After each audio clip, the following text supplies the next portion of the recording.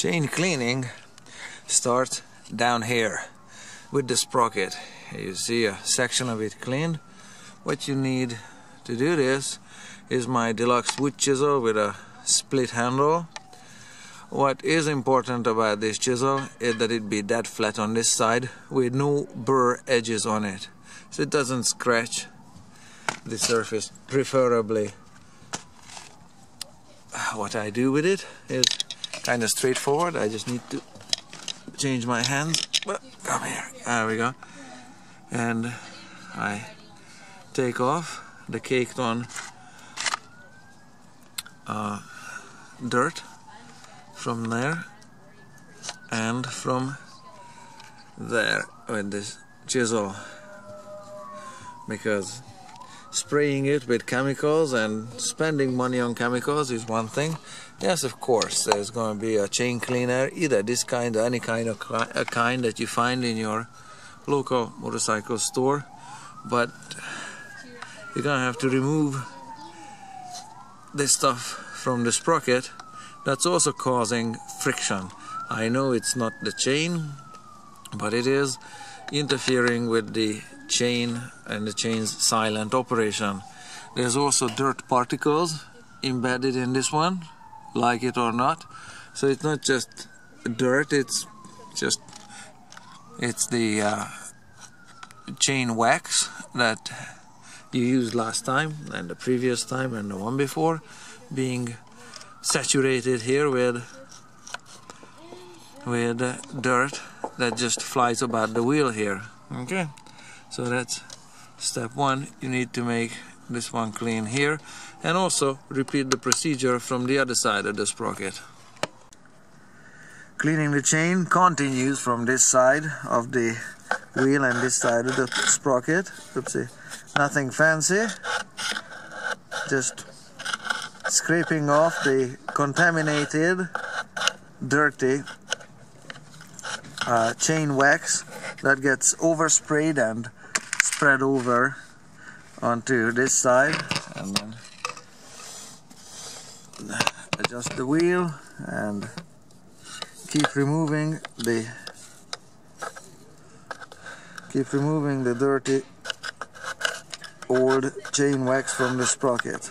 That's how it goes. Just give it a few minutes. It's not a glamorous job. That's how cleaning starts. And yes, you guessed it right. Chain cleaning continues here, especially around the muck the chain is in contact with. As you can see, there's always a blob of grease that the chain is bulldozing around, and you can see parts of this with the dirt embedded around here, and that's coming from here together with the stones and whatever else is in here. That all has to be cleaned up together with the sidewall of the sprocket. Just this one is rubber, so don't cut into the rubber. For this one, a screwdriver is better. There, I cleaned up the edges of the sprocket here, and it's not possible to do it from the other side.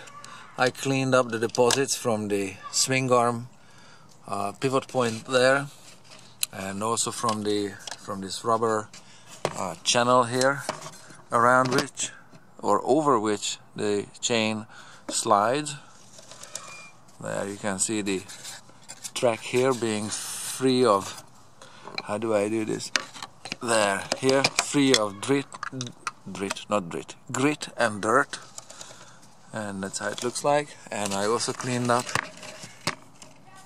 here, just waiting for some good light. It's getting dark. I cleaned up this part of this mesh that's protecting the hose that's going into the water pump. Don't cut into your hose with a screwdriver or a chisel. You're gonna be the sore loser.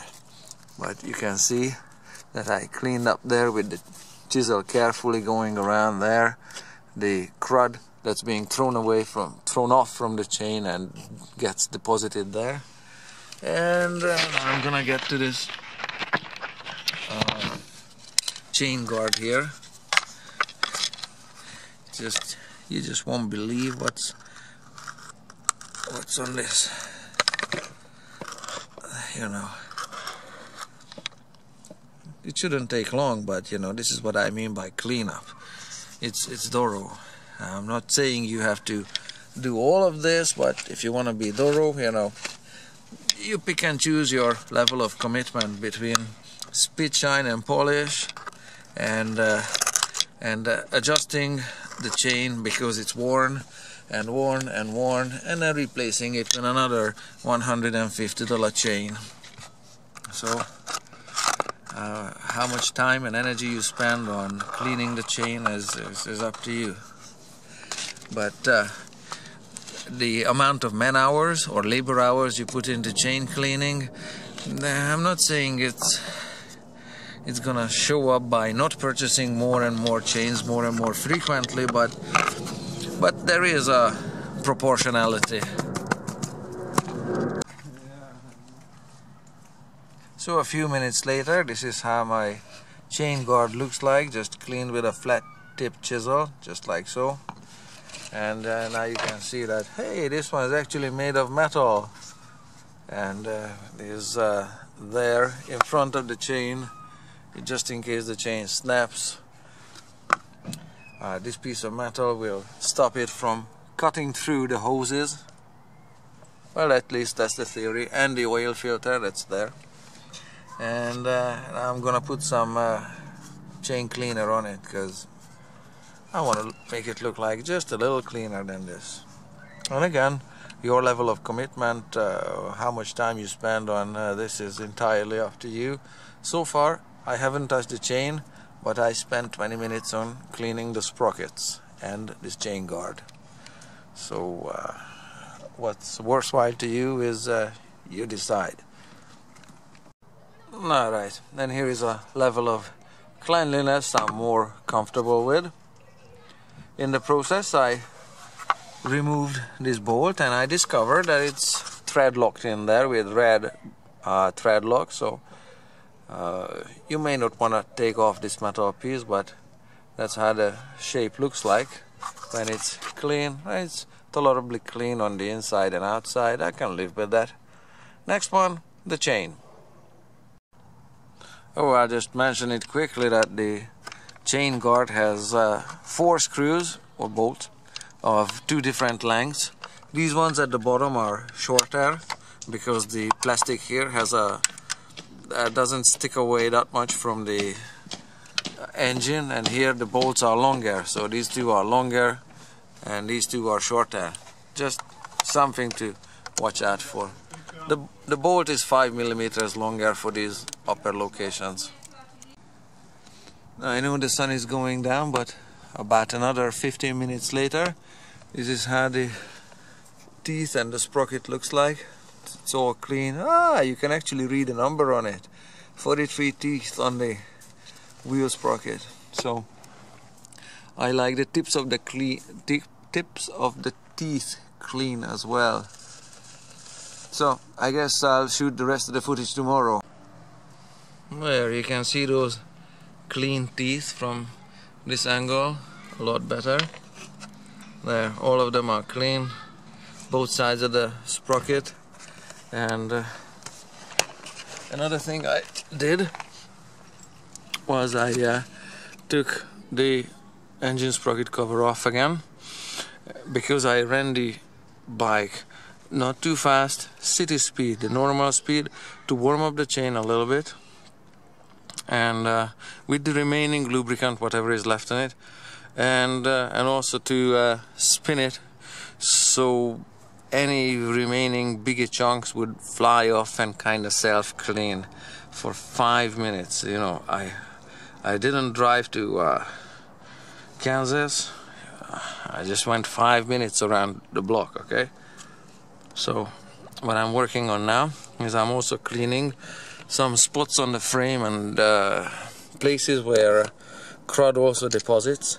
This one here across the frame, underneath the chain here, through this access hole as well, because from the chain this crud just gets deposited there.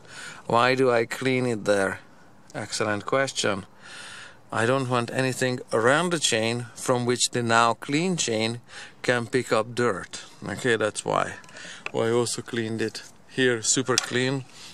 This rubber surface on this one here, the chain guide, or well, that piece of rubber protecting the frame actually, and that one down there, you can see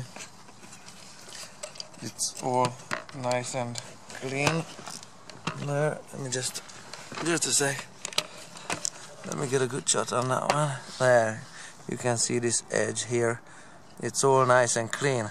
I don't want the now clean chain become dirty again, and what I'm working on is the top edge of this upper part of this frame protector rubber thingy. You can see it's still dirty, although yesterday I somewhat cleaned the track part, but not the one that's in contact with the chain. Look at the chain, it's still filthy. You can see this gritty material on it. All that has to go. The point in this cleaning is that wear happens underneath these rollers, okay, and lubricant has to enter from the side of this there, through that teensy bit of a gap there, that side, and the same on the opposite side.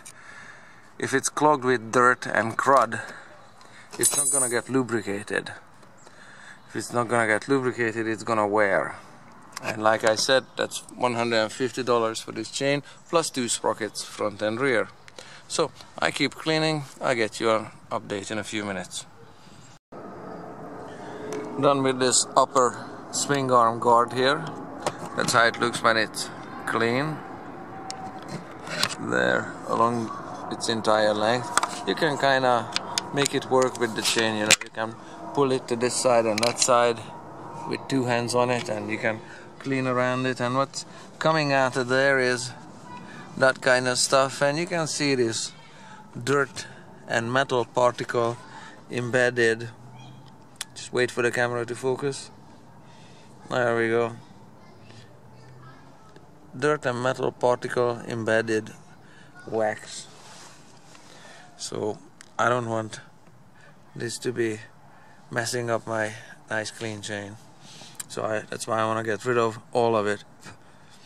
And while I ran the engine and the rear wheel and everything, not only it warmed up the chain, but it also kind of somewhat self-cleaned from, you know, major blobs of this stuff. So that was another 5 minutes.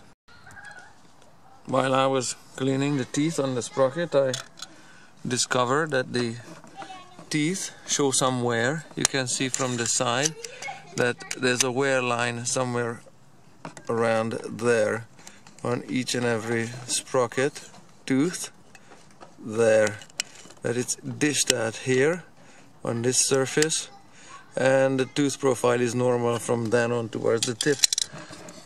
And I'll try to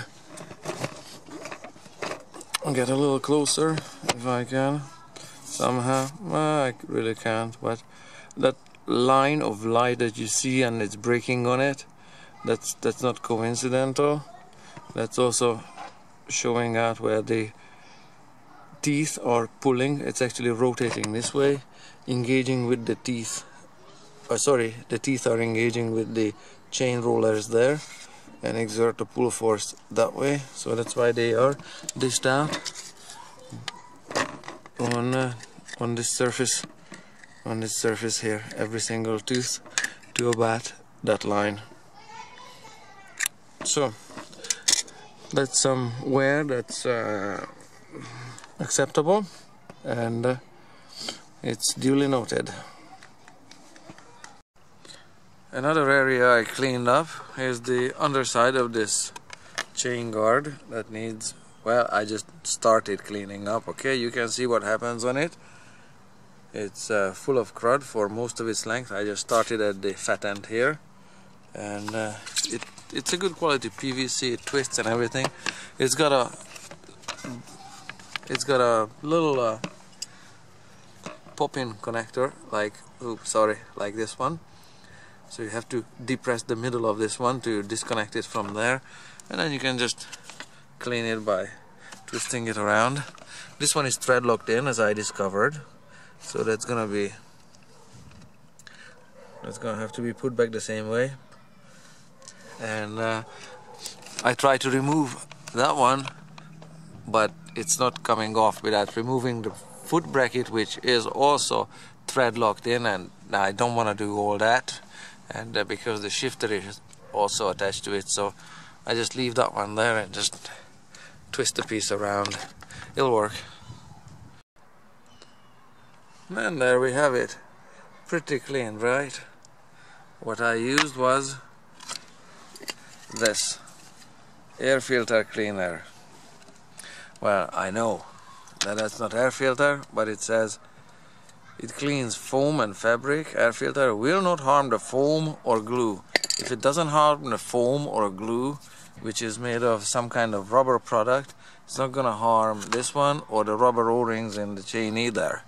Because I ran out of the other chain cleaner, so there's this one. But for God's sake, don't use a brake cleaner on your chain, okay? Because the brake cleaner has a solvent in it, strong, harsh solvents. So this will do. So what I do next is this. You can see how the links look. Kinda see after a cleanup. How about from this angle here? Sorry. There, that would be the clean side, and that would be the to be done side. What I do is I take this rag and I go between the links, and I keep clean the crud off the side plates from there, or not the plates, the sides of the plates. I try to get a good picture of this. Yeah, okay. There you can see that the sides of the plates here are dirty, and that's how they look like when they're clean. You know, just run the rag in between. So since this is my mega cleanup, I do this. The outsides of the plates I'm not too concerned about, because that's not where friction and that's not where rolling action is. Where the chain has to be clean is, again, these rollers, the sides of those rollers, crud free along the edges. So here's the chain, just about as clean as it's gonna get now. It's still gritty. It's not as clean as it could be if it was new or came out of a lab or something, but it's pretty good, I say. You see, it's still gritty here and there, but it's clean where the rollers are. It's gritty around the O-rings, and but that's not a problem because those are sealed pins. And here, what I'm trying to show you, just give me a sec here. I'm changing my hands. Oops, I'm setting up the light. There we go. Here you can see that the rollers spin freely on their own. Okay, they're all gritty a little bit, particularly both the inner and the outer plates, more so on the inner plates, the outer surface, the one that's not facing the roller. So when I was going with the rag between each and every single gap between the rollers, so not link by link, half link by half link, I tried to make it as clean as possible around the rollers and at the edge of the rollers, so you can see they are spinning easily under their own power, I say, something like that. So now I'm ready to put some lube on.